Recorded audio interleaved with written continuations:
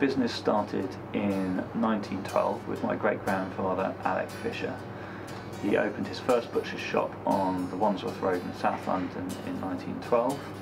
My grandfather bought this shop in Gerrards Cross in 1969 and converted it to a supermarket in 1970. We were trading here for 40 years as a supermarket, and then we converted the shop into the current butcher's shop as we know it today in 2012.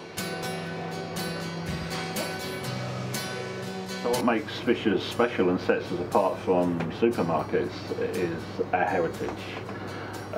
We have a very long tradition in producing meat and serving the customers, and that's something that we like to hold very dear and something we intend to bring forward into the future.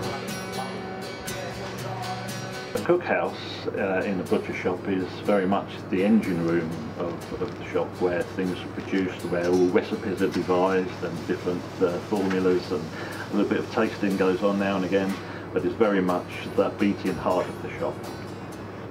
The main reason I believe that people like to shop at Fisher's is primarily the service. I think the service is exquisite, it's meticulous, and so it should be. We have a vast amount of knowledge when it comes to cuts of meat, the way the meat is prepared, bought, hung, sourced, and so the service, the quality, and we like to think we can be a bit keen on prices as well. Because everything that we do is to support local farmers, local producers, and that's something that the supermarkets I think would like to do, but they really can't do as effectively as Fisher's can do in Gerrards Cross. We like to think of ourselves as very much a modern butcher with traditional values.